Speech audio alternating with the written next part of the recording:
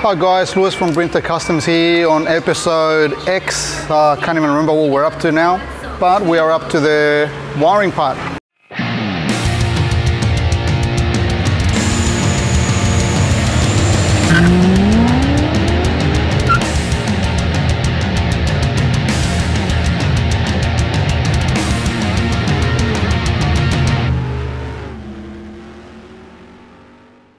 Okay, so on this episode we just want to show you guys briefly. We're not going to go into too much detail because it does take close to 2 days from start to finish to do this, so it will be too much recording.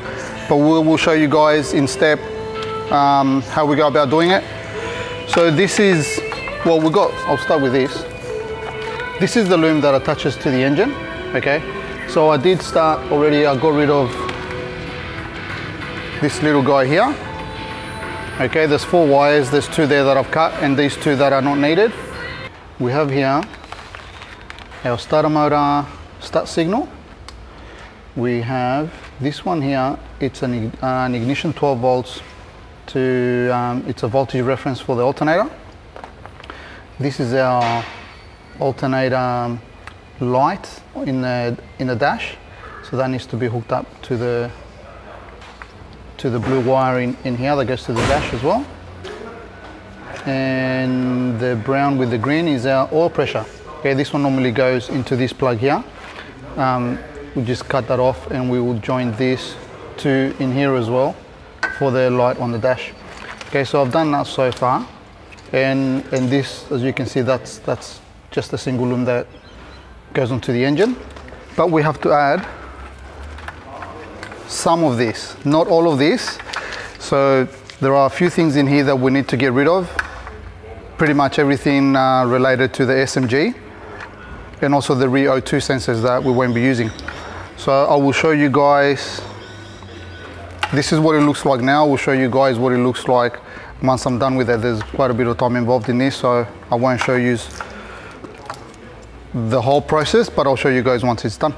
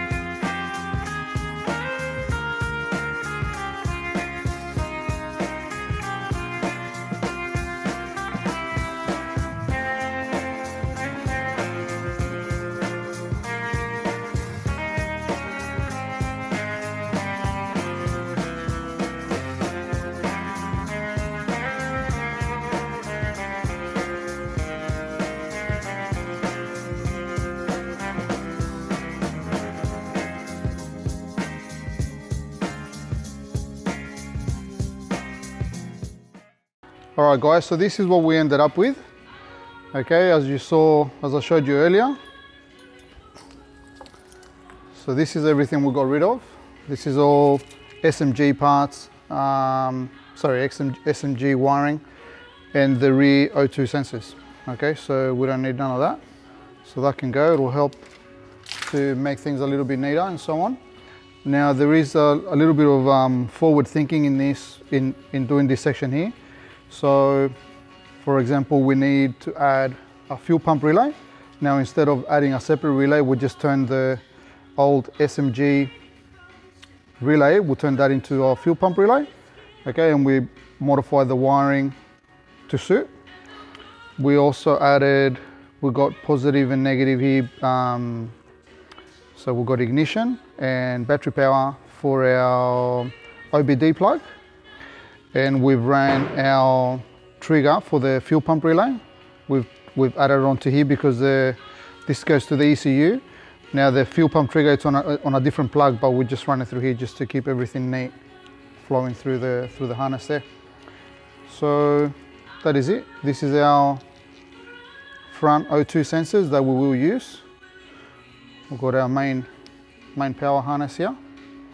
Okay, and all this will be fitted just into this section here, and we'll feed the cable through the firewall onto behind the glove box where the DME is going to sit.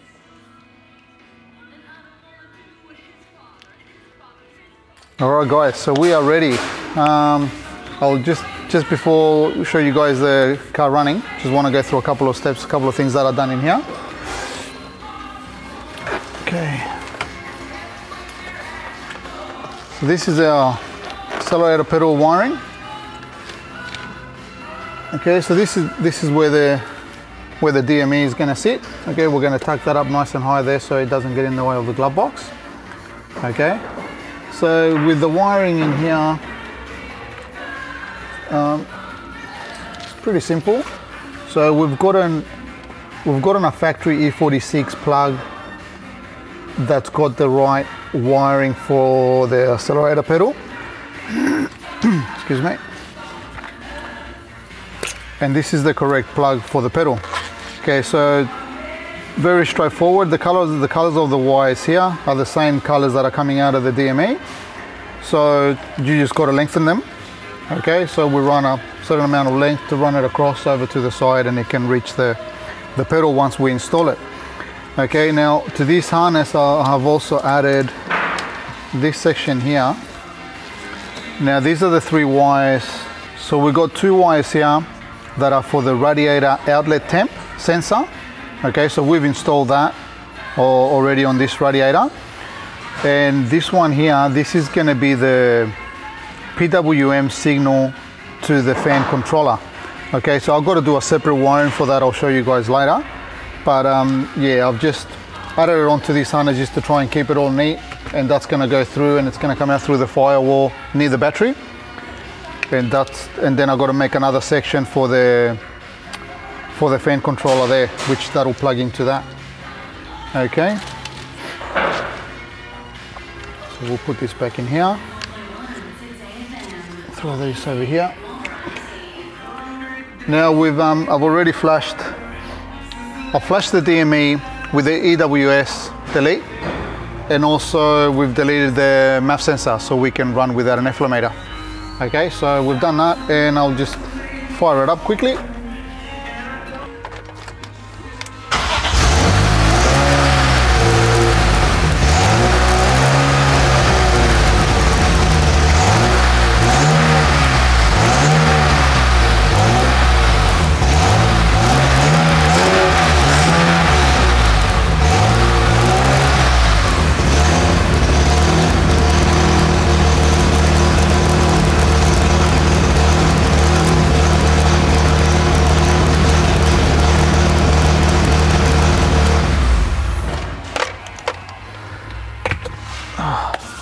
Alright guys, so that's it for now.